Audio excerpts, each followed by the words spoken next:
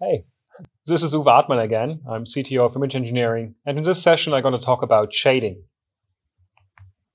So we differentiate in different categories of shading. So one is the luminance shading, also very often called like relative illumination or vignetting.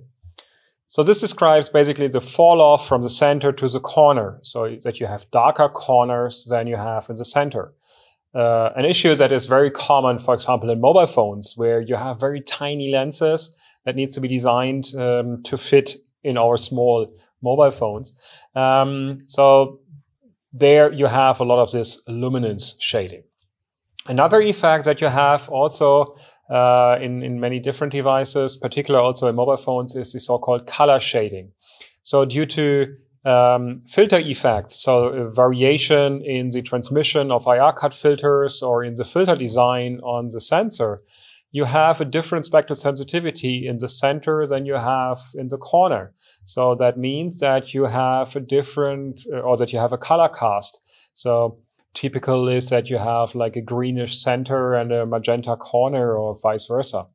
So this is something that you want to calibrate on production line or to get rid of, but also the measurement for that is very needs to be done. And this particular color shading needs to be done with different illuminants, because color shading is depending on the illuminant. You have a different color shading when you use an A light source and you use a D50 light source. And that's where IQLED technology comes into play, because it can create these illuminants easily with the same light source.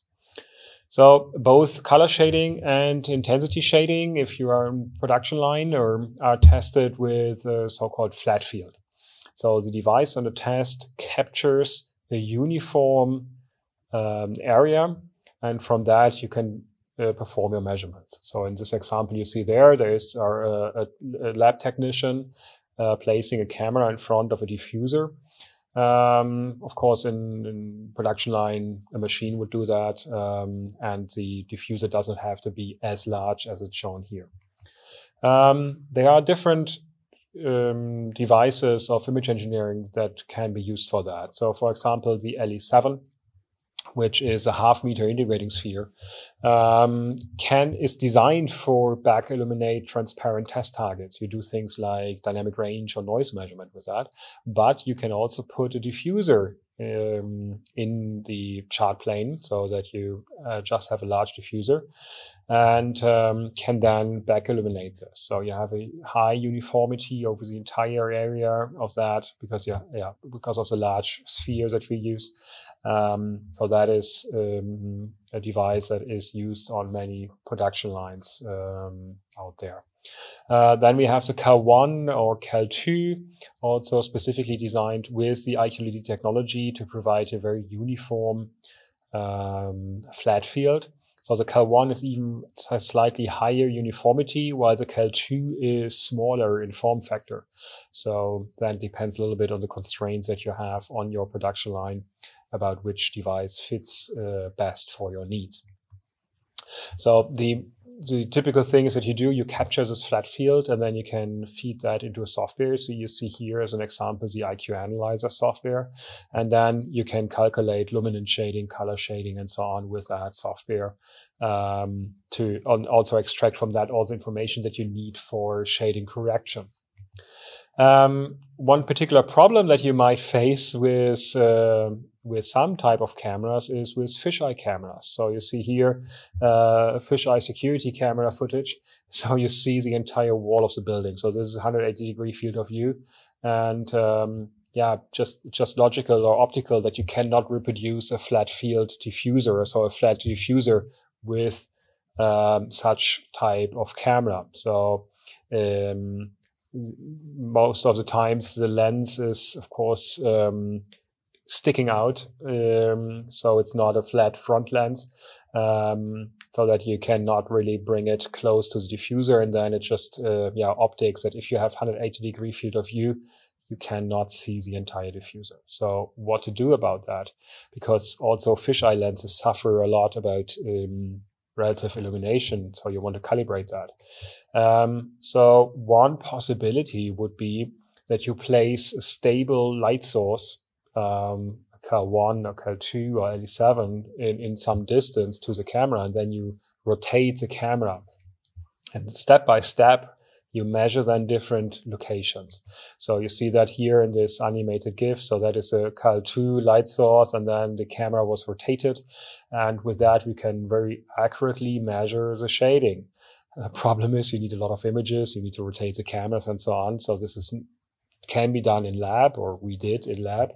But this is not what you want to do on production line, because you don't want to capture hundreds of images just to get the flat field or the shading. What you can do for that is using the Cal3. So the Cal3 is a light source based on IQLED technology with a bowl-shaped diffuser. So you have a diffuser that has a shape of a bowl. So you can bring your DUT, so the device under test, actually into the diffuser. So then the device itself will see from all angles just the diffuse white, so that you do a flat field calibration with your fisheye lens or fisheye camera on production line. So many customers in automotive environment use these devices on production line so that they can test there and calibrate their cameras. Many customers, or a lot of customers, see this and say, oh, great, this is something that I was looking for. The problem is there are some cameras out there that cannot deal with this relatively small opening of the Cal3. So that's why we have the Cal3 extra large.